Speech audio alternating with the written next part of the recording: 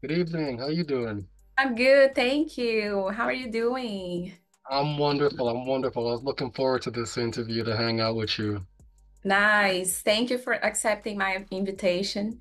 Not a problem at all. How are you doing? I'm doing well, thank you. I appreciate it. Perfect. That's a great moment for us to talk about a little bit CBDCs and everything that is going on right now in this space. Absolutely. There's so much happening. It just seeing where we're headed to right now and having an inclination or a Yeah, belief based off of documents, it feels so good to see where we're headed. yeah, that's true. Well, first of all, I would like to congratulate you about your channel. You always share like great content, all based on research and documentation. That's a great thing to do. We lack this kind of information in our country. So that's why I started my channel like a few years ago. And now I'm trying to get some more perspectives outside of Brazil to Yeah, give to them. that's awesome. That's awesome. So how long have you been doing this now, running your channel? It's been about 4 years now. All right. That's Yeah, awesome. Check you out, man. yeah, 4 years. And then I always see your content on Twitter as well. You share all the documentations along with other guys as well. So this is very hmm cool to see what people Yeah. need to know what's going on behind the scenes. That's essentially the plan why I guess set my channel up the way I do, YouTube and Twitter, because Yeah, I don't want to just give people information as if like I'm saying, trust me, bro. I'll give them the information directly from whoever the global head is, the standard setting body, Ripple themselves, and I'll provide a link as well. That way yeah, people can take the information I provided and just take it and go further and continue to do your own research because the only way to find conviction in this industry is to continue to research. If not, then you're just one of those people on the sidelines crying and whining that XRP is 50 cents still. Why hasn't it moved? I invested all my money in here. Meanwhile, you haven't studied anything, so you have no idea what's actually taking place in the industry. You're just here as a speculator to gamble. yeah. And that's not a way to do. So that's awesome.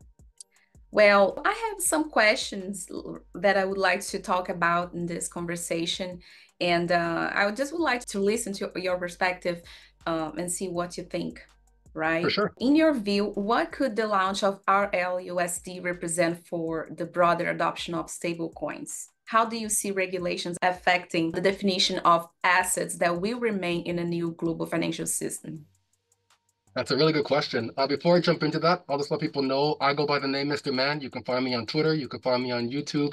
Yes. On YouTube, you'll find me Mr.Man Crypto Talk. On Twitter, you'll find me at Mr.Man XRP. And I am typically on Twitter for most of the day or until about 3, 4 o'clock-ish Central Time. Then I take my break. But I provide information about Ripple because Ripple is one of the leaders in the Web3 crypto ecosystem or ecosystem being built out. And in terms of how they are, I guess, in a legal or regulatory battle or combat continuously, no matter what direction they take. So they are technically the leader in the space. And I talk about Ripple and as well as the unified ledger and other ledgers creating this ecosystem that we are marching into. So to answer your question now about RLUSD and the regulations come down, I think Ripple's really well positioned for it because state by state there are regulations that allow for stablecoins. Starting with New York, there's the NYDFS, the New York I think digital financial system. I don't remember what it's called, but the NYDFS, who provides the crypto asset issuer with the license, the money license.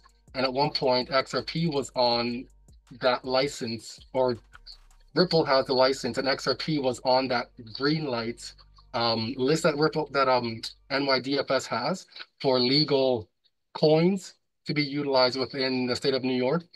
And there are other states, I believe 50 states, also have their own replication of that license as well, the bit license, and they make it and market it for their state specifically. And Ripple has 50 of them, as well as Singapore, Europe, and a few others. So with RLUSD going live sometime soon, and Mika going live December 30th, And in March 2025, March 10th, 2025, FedWire will be going live, which is the Fed's jurisdictional, cross-border jurisdictional. So from Canada to US or from US to Brazil payment system. Ripple's stablecoin RLUSD can be positioned already to be used. So with Ripple adhering to policy framework and guidelines already, they're in a good position to capitalize and begin to increase their market share through their stablecoin in their ecosystem, RippleNet. I hope I didn't that wasn't confusing. No, you're fine. I Okay.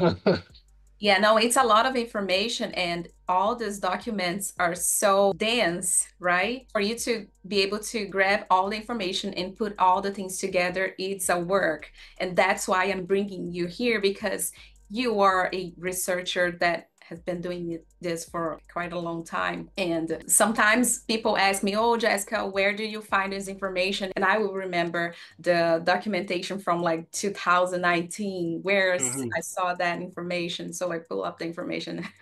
It's just crazy. That's awesome.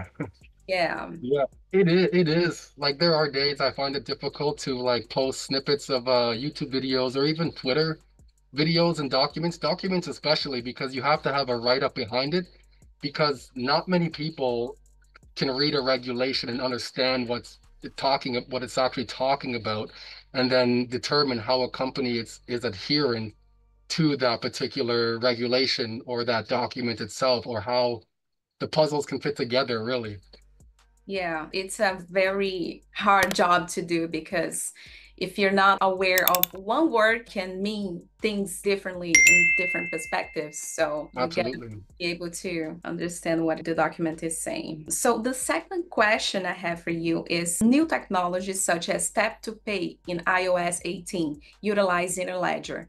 So I saw one video that you shared about this information. That's why I'm asking, because I would like to understand your perspective on it. What is your opinion on the fact that most consumers who use these technologies are unaware of how they work and that they can still invest in the key asset behind the innovation? I think it's a neat situation because not when I first jumped into this, but as I started deep diving into this industry and learning about it and had watched videos and conferences and read PDFs talking about that this is the generation that we're in right now. We will be one of the last generations to know and understand how this ecosystem is actually built and taking place because once the convolution and confusion of all these other industries businesses and companies and corporations begin to flood the market with their thing, to find the core infrastructure that we're dabbling into is going to be really, really tough. So something like Interledger, I thought is really important when you asked me that question initially, because in Ripple, its early days, 2013, I believe it was, there was individuals from Google, Fiserv, Apple itself that was working in Ripple. They uh, came from those other businesses to work at Ripple. So to see Interledger being implemented for tap to pay now, I can just tap my phone on somebody else's and transfer funds. I think that's awesome. It And I is. can see that Google is stepping in as well. But Google's been there from the beginning also. But now they're pretty much ready for mainstream, if you will. Because I posted, I want to say a month ago, that Google stepping in the fact of working with India and what they're doing to get into India itself, not having to go directly to the RBI, Reserve Bank of India. What they're doing is a workaround and going into Bhutan because Bhutan's currency, digital currency, um, is backed by India's digital rupee or India's rupee itself, and Ripple is creating that CBDC. So for that CBDC to contain the digital rupee, India's digital currency already, that's a good segue to get into the Indian market. There's also the ICICI Bank, Yes Bank, and a few other banks in India as well who are capitalizing on RippleNet. So that network effect between those companies and banks within India, when RippleNet takes off, and their stablecoin can be utilized globally, I think it'll be wonderful to watch. Very, very wonderful to watch. And people will have no idea that they can just tap, and the technology that's actually behind that tap. You and I know, your audience knows, my audience knows, and the people watching know, which is fantastic. But majority of the people, unfortunately, will just never know. They just want to go and tap, tap, tap, and that's Right. it. It's just like the rise of the internet itself, Mhm, 2000s, right? People don't know how it works behind the scenes, like in the back end, but you can just tap a message and send an email to the other side of the world. mhm. It will be basically the same concept with digital assets. Yeah, yeah. And I've heard it say from Wellington Scully, he's an individual at Ripple, that you need an asset that is likened to the protocol TCP, which is the standard internet protocol. So if Interledger can be compared to the standard internet protocol for moving value, then it makes sense to have companies like Apple and Google utilize it and capitalize on it to move whatever value it is they're moving. Yes. Yes. And I like when you talk about Interledger because some people are missing out the real meaning of decentralization, right? Because Interledger is actually doing that for other blockchains and networks. Yeah. Absolutely. They are doing things like very quietly, right? No Hmm. one talks too much about it, and the developments are happening behind the scenes. So It's it's funny you say that because I've had conversation with people and they were in the industry, not industry, but like they're in the different communities, even journalists who have stated on my some of my posts stating that Interledger is a dead project, it's a dead protocol. And it's like, are you looking at the same thing I'm looking at? Because I clearly just posted this relevant piece of information from like a couple days ago. So it's very, very relevant. It's very, very present and now.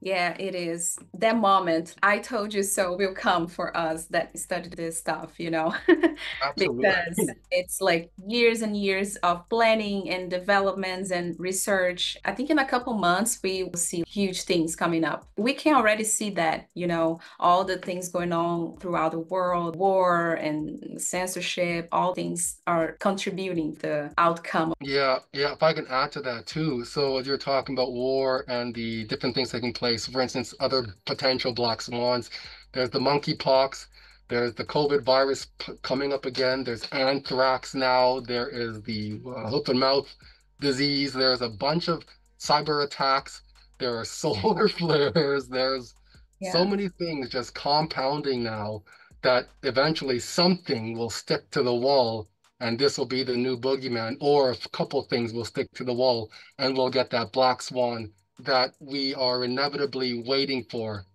It's a bad thing for our world, essentially, uh, for society. But in terms of financial investments, unfortunately, it's a positive thing for a financial investment, though.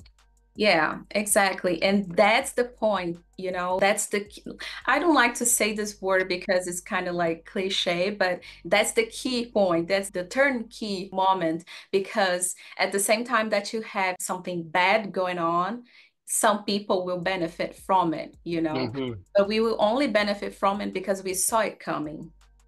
Absolutely. Right. Absolutely. And that's the only way we can actually help others after all, so Yeah, yeah. I continuously find myself talking about this to a few of my friends now. I started off trying to talk about it with a lot of my friends, and I just became that guy that people stopped listening to, unfortunately, because I too. wasn't I'm relevant the to what same. you too. I'm just a crazy one in a circle. Yeah, yeah. I became irrelevant to what they were watching or listening to. They would talk about movies they watched. I'm like, I don't know what that is. They were talking about music. I don't know what song this is, or even who that artist is, or what these people did on a week. I have no idea. But if you want to talk about industry, making money, learn how to preserve your wealth, learn how to preserve yourself, learn how to not be as dependent on this financial ecosystem by claiming a piece of it yourself. By all means, I'm your guy, you know? Yeah, I can relate with that because I'm the same, you know. Everyone that is all the time researching something, trying to see what's going on behind the scenes, they're different, you know. I'm not trying to be like, oh, better than anybody else, but it's just something that happens. We are just focused on making money and just trying to figure out all this shift that is currently going on. Mm-hmm. Mm-hmm. If you don't mind me asking, when did you first get into I guess find yourself in the crypto industry? It was 2018. It was right after the first, not the first, well, I think it was the second one, but the biggest bull run, right? It Okay. was 2017 to 18. It was right after that. Man, that's nice. I jumped in 20, like I heard about Bitcoin when it first came out, legit 2008. And I had no idea what it was. Digital money made sense to me. I'm like, we're already here already. I'm tapping my debit card in Canada, so it Mhm. just made sense. I didn't understand how Bitcoin made sense. I was following this group of individuals who were trying to teach like anybody in that group, but they were so far beyond what I was trying to comprehend. I was like, this is just way too confusing. It's not for me. And I put it off for like many years. Then the whole C virus came around, and I want to say that injected life into me. I wasn't one of those people that had taken any of those, injections, but that had, I guess, gotten me down the rabbit holes of researching into those injections and into the, um, I want to say the behind the scenes of what the government actually does and who they are and who they claim to be. And in the World Economic Forum, IMF, BlackRock, I began to learn about names I had never heard about before. And I jumped in the 2020 bull run, into 2021, and I got my butt handed to me because I didn't know what I was doing. My this is just some, I guess, some authenticity for you. I was managing my sister's, my cousins, my mother's funds, and my funds at this point. And my sister and cousin had gotten to talking and suggested, why don't we put it in Bitcoin? People are making money. So when I jumped in and put the money in there, I watched it just decrease, and I was like, what's actually going on right now? I have no idea. I just saw the money that we had begin to dwindle away. And I started reading news about Bitcoin and looking for anything that made sense. And all I got was news about Bitcoin and hoping and praying that one day retail will adopt it. And that model just didn't make sense to me.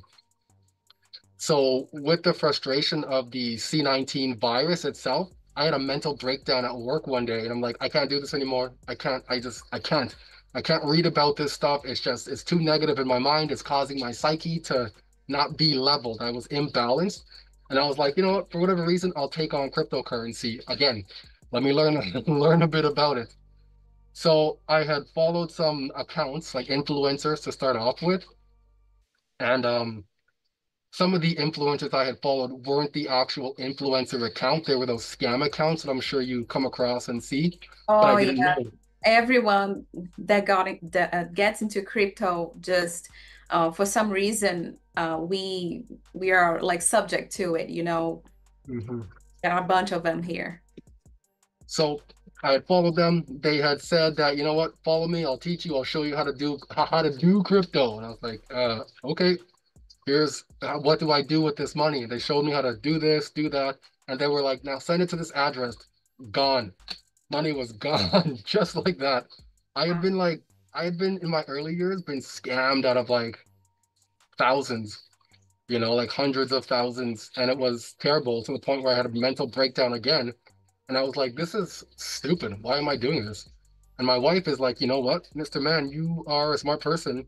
You were a youth worker for a good chunk of your life, 12 years of your life. I came from the field helping individuals with autism and Asperger's, dual diagnosis, FASD.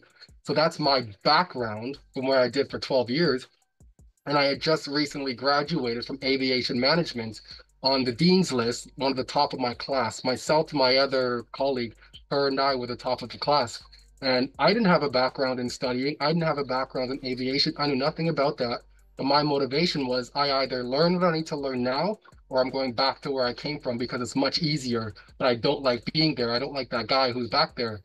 So I took that same mentality, and my wife is like, you know what? You're the best researcher I know. So when I dove into crypto, I dove in head first, and I still have not come up for air because I have nothing but pure intentions of coming out of this thing successful from this. Right.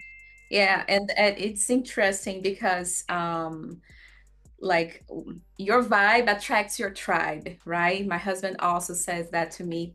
And when we put our time into doing something good for the world, um, it's all good, because we are like giving back to people, but at the same time we are trying to evolve. And in this journey, Hmm. I know that I grew so much and I learned so much as well. And yeah, that's it. All investors have kind of the same path, right? Crypto investors, Hmm. right? Because it's a very challenging journey. Hmm. Hmm. One of the things I had learned or I'm learning and had watched a couple videos that verified my learning, what I'm learning right now, is that the ones who come out successful are the ones who are willing to fail, who are willing to put themselves out there to see what it's like and then fail and then say, no, I'm not accepting this failure, and then push past that and then to keep learning and keep learning and keep learning. Because if you get into this industry and then just stop, that's as far as you're going to get. Meanwhile, there's an entire ecosystem being built, an entire world taking place beyond the entry of crypto. Yes, it's just a matter of patience, right? Because most Hmm. people are not patient at all, but Yeah, if you have a little bit of patience, I think you can succeed in this market.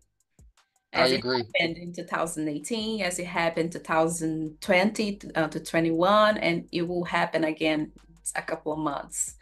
It's just a Absolutely. game. Just waiting. I'm here holding on with you. Yes, yes, exactly. Yeah, but good to know about your story. It's good to know. So I have the third question, if you allow me to ask. Absolutely. Right? Okay. Yeah. So Ripple has been developing revolutionary technology for over 10 years while strengthening relationships with regulators around the world. In your opinion, what could the outcome of the events we have seen unfolding this year, considering Ripple unique status among blockchains? Like, what could this lead us to? So what I'm picturing as I've read some G20 documents, some T20 documents, T20 is the G20's think tank, as I listen to the Russian Federation and Indian government as well. Um, I try to keep myself diversified, but what I think is going to happen, like, we're going to be experiencing or be in a world where there's a harmonized ledger or unified ledgers and shared ledgers. So the difference between a unified ledger and a unified ledger will contain different mechanisms, different moving parts, different crypto assets, providing different use cases. So for instance, a unified ledger, which I had spoken about, would be one of the RTGS real-time gross settlement systems, which I read that the BIS was talking about, I believe it was, where sorry, it was Amazon. It was an Amazon web service, and they had the XRP ledger as the main or first layer or first ledger to be used, and then from there you have the messaging service such as XLR. So when you get a message on your phone, a text message, that's a messaging service going back to you. When someone sends you money, you get a messaging service, a message right on your cell phone that says you've received money. That's how XLR fits in there. They have a messaging service. Then you have something like um, Cosmos ecosystem, which allows for bridging and changing from one blockchain to another blockchain, I guess is the word, using the IBC, the inner blockchain communication, to be able to communicate from one to the next. So with that communication, there is the bridges that are used. So one such as Corium, and Corium allows for the continuation of XRP itself. Corium allows for it to leave from the XRP ledger from Corium to the interface of Sologenic back out to Corium itself. And in there, you might find at the end mechanism, you might find something like Polkadot. And Polkadot offers parachain, which is just time frame or time limited contracts. So, for instance, for that immediate transfer of funds, if I have two bank accounts and I send myself one funds from one bank account, I'll receive that notification already. But in that transfer of funds, there's a contract that happens from this account to this account for that finite 3 to 5 seconds. Because if that money's lost, who do you go to? So Okay. that's what these parachains are for a finite amount of time for the contract. Okay. Well, I have a question regarding this that you just said. Where Cosmos, the Cosmos ecosystem, have a link with this path that XRP Ledger, Corium, Sologenic go to the other tokens? Because I see that the ERC20 tokens are still nowadays are the standard, Hmm. right? And Hmm. for Ripple to be able to communicate with, for example, other Ethereum tokens, it will need the Cosmos ecosystem, right? Absolutely. If I'm not mistaken, because I know like fundamental, but I don't know too much the technical part of it. Yeah, no, you're actually correct. With Peersys is working on one of the EVMs right now, sidechain. There was actually a Blockstar interview with the CEO of Peersys and David Schwartz, where they were talking about the architecture of the actual um, bridge or EVM sidechain, whatever you want to call it, which will consist of the EVM. It'll consist of Tendermint, which is Cosmos. It'll have ETHMint, which is a combination of Ethereum and Tendermint. And they were looking at using Polkadot, but Polkadot wasn't able to scale to the length that they wanted to. So they ended up using Cosmos because Cosmos can scale. And this bridge that they're building or sidechain will operate seamlessly, as they put it, with the XRP ledger. And on that bridge that they're creating, or sidechain, XRP is the main token itself. So when you're using the XRP ledger, you'll have XRP there. And then to bridge over to Ethereum using the ERC standard, you'll have XRP over there too, until you finally get to the actual Ethereum platform. And at that point, you'll be using ETH, the ERC. So if Yeah. you're moving value such as RLUSD from XRP ledger through that bridge itself onto ERC, then you're still within the Ripple ecosystem on Ethereum. So I Yeah. think there'll be like awesome benefits going into the future for Ripple for individuals holding um, XRP and any of these other crypto assets that are making up part of this regulatory unified ledger or unified ledgers, I should say. Ledgers, right? That's why I keep saying to my students, my audience, that it will be interoperable. The fact that we only talk about XRP and Ripple doesn't mean that only exists Ripple and XRP. It's an Mhm. ecosystem. It will be interoperable, and the Interledger will actually play a huge role on this new financial system. So yeah, interoperability is the word. That's that. Well said. Right? Yeah. So thank you for answering this question. And then now the fourth and last question is, why do you think retail investors have had and still have the chance to acquire the native asset of a network that is transforming the concept of the internet? With the rise of internet or the internet of value, why is an asset originally designed for large institutions still accessible to everyday citizens like you and me? That's a good question, and I thought about it for a while to come to like a reasonable answer. And I don't think it's never going to be never, it's not going to stop being available to us. It's just once it achieves its use case and it begins to scale up, it'll still be available to retail investors, but will they be able to afford it at that point in life though? Right? Mhm. So it'll still be available, just will you be able to afford it? So hypothetically, it reaches $20 and you need to hold 10 XRP now in your wallet. Can a certain person afford that $200 now to hold those 10 XRP in their wallet and not even use that XRP? That's just reserve itself, you Yes, know? makes sense. So seeing something like that also has me now at my newest, not argument, but my newest arguing situation, I could say, that RLUSD will also be or follow a similar framework, I would say, For to create stability with an RLUSD, I believe there has to be a, a certain amount held, which keeps and creates stability within the asset itself, because this is a wholesale market. Now we're not talking retail market where you and me are moving, billions of dollars for this asset to be fixed and level and paired. So with retail, there, we usually get the variable fluctuations in the market itself in terms of what that asset is valued at. With wholesale, they will get the fixed value of it because they hold larger quantities of it, which creates stability in that. Um, think of it like buying a house where you can choose between variable and fixed on your interest rates. For myself as an investor, I tend to go with variable depending on what part of the cycle we're at in real estate. In this economy right now, should I choose to purchase, I would go in for fixed for a certain amount, certain time period of time, like 1 to 2 years, just based off of the information I have. And then I know that the rates are going to be dropping to X amount. I will refinance again. In Canada, we have to refinance every couple years, every 5 years, with which is what's known as maturity. But I would only lock in for 2 years, go back, refinance, and as it's going down, I would go back, I would switch over to variable because I have more option as a retail investor in real estate because now I can just follow that market as opposed to locking in at a higher rate. Gotcha. Yeah, okay. Yeah, it makes sense actually because people keep asking like what would the affordability of this asset be for the retail investors? First of all, XRP wasn't meant to retail investors, right? Hmm.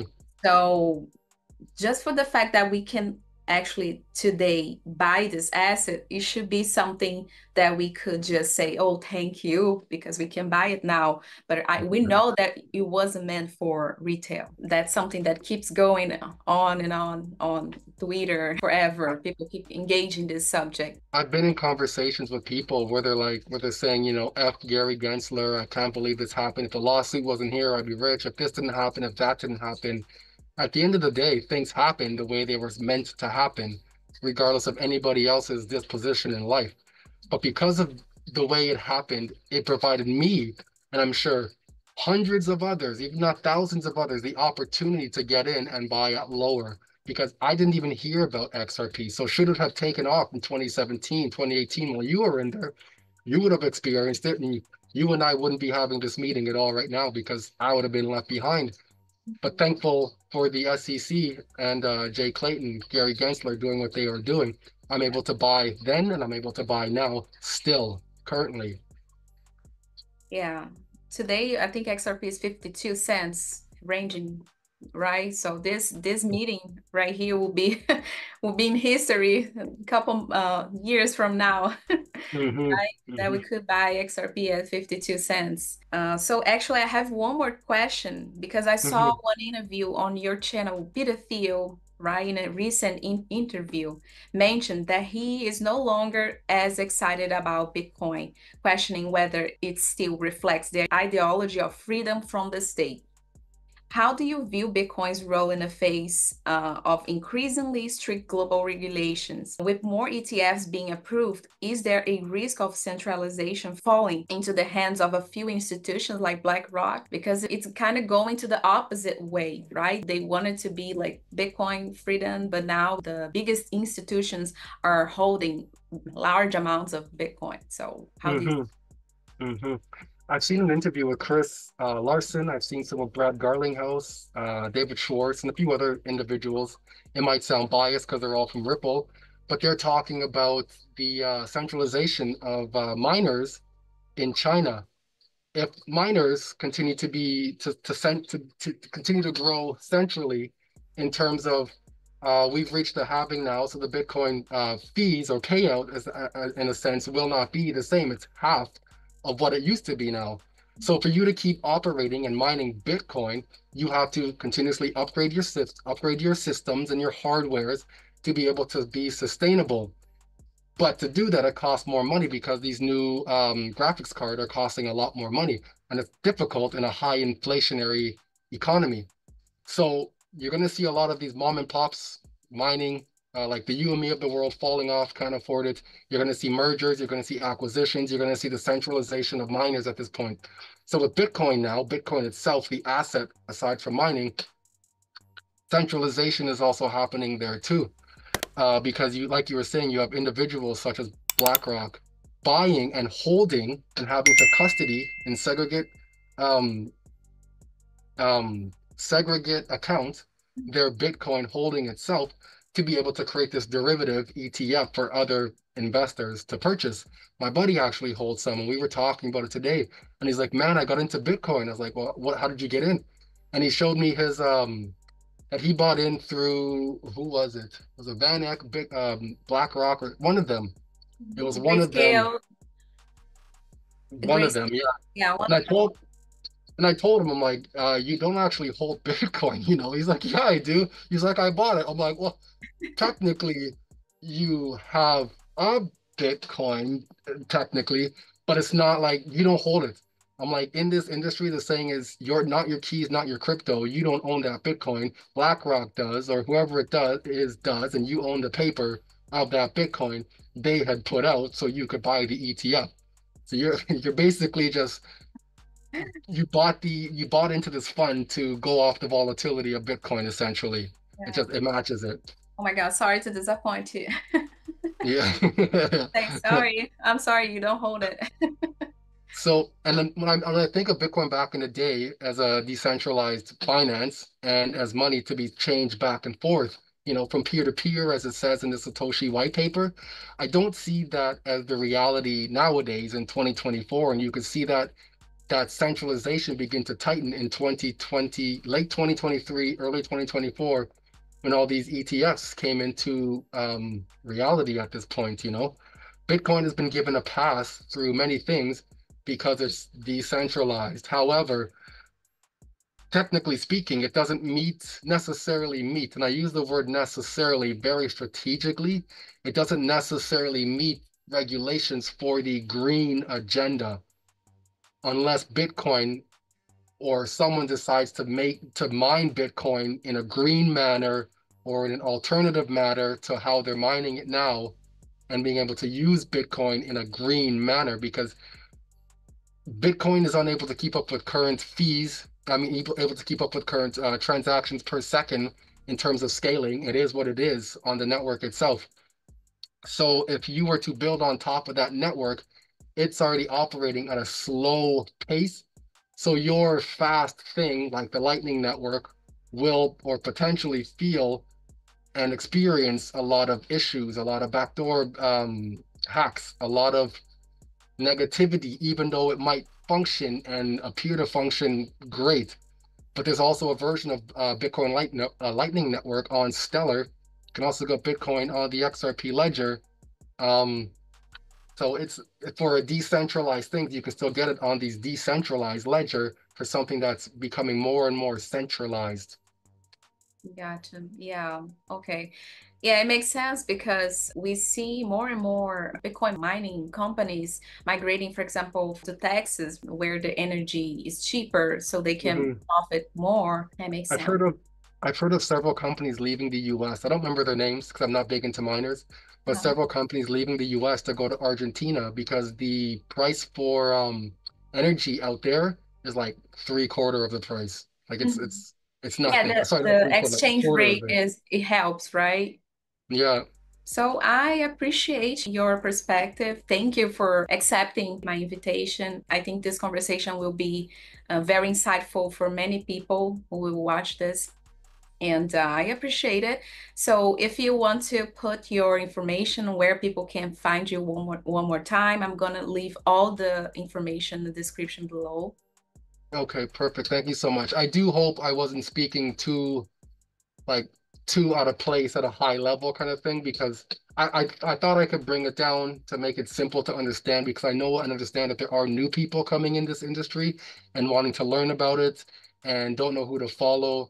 Um, so I'm trying to make it more plain English to understand and to follow. So I hope I was able to accomplish No, that. you did great. Thank you. It was very easy to understand. I'm sure people will love to hear from you. So Okay, thank you. So if you're looking to get a hold of me again, for anybody else out there, I go by the name Mr. Man.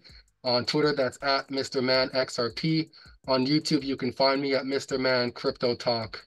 I'm typically on Twitter for a good chunk of the day. I do that as my working job now. I would guess you could call that to put out research and information. I don't call myself an influencer. I'm a yeah, no researcher. influencer, researcher, right? Exactly. So I put out information that I find, and it's based off of the best hypothesis from my understanding of what I've read and can comprehend of what's going on in the industry. A researcher, not an influencer. Yes, absolutely. Thank you, Mr. Man. I'm sure this class, it's a class because you're t talking about like technical stuff and people will love this. Thank you so much. I appreciate it. And we can talk next time. We can definitely schedule something if the subject comes up. Perfect. Thanks for having me. You can't see it, but I am smiling under the mask, though. Oh, yeah, I no, do, it's okay. It's okay. That's I so do much. appreciate you having me on here. I look forward to doing it again should you decide to have me back on the show. Absolutely, absolutely. Thank you. See you next time. Take care, Jessica. Take care. Bye.